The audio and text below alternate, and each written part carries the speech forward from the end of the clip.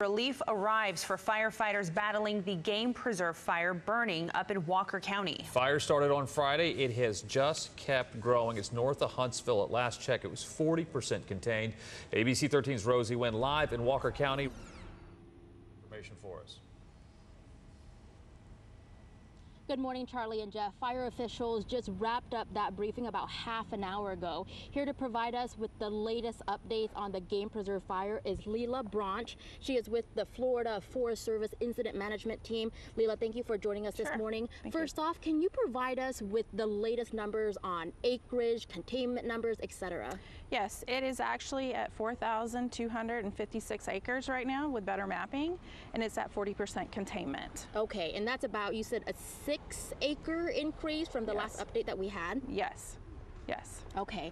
Tell us about the latest information regarding evacuations, road closures. What should people know this morning who live in the area? We're actually lifting the evacuation order as we speak, and the roads. So Cedar Creek, all those families that were evacuated can return back to their homes. Okay. Do we know if there were any homes damaged, any injuries caused by this fire? No, ma'am. There was not any injuries or animals, nothing that has gotten any injury to it. Okay, so we were told that Florida Forest Service was coming in to help take over with this wildfire. Tell us about the role that this agency will have. Are y'all taking over? Are y'all taking turns? Help us understand what the role is here. Yes, it's a command center. So what we do is we come in and kind of relieve your locals that have been manning this fire since it started.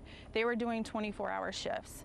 So we actually come in and we have a command post here we have map making, we have our operations, we have finance to supply to these workers that are out here to keep them safe and also to make a game plan. So we watch the weather so that your locals can continue on what they need to do until we can get this fire contained.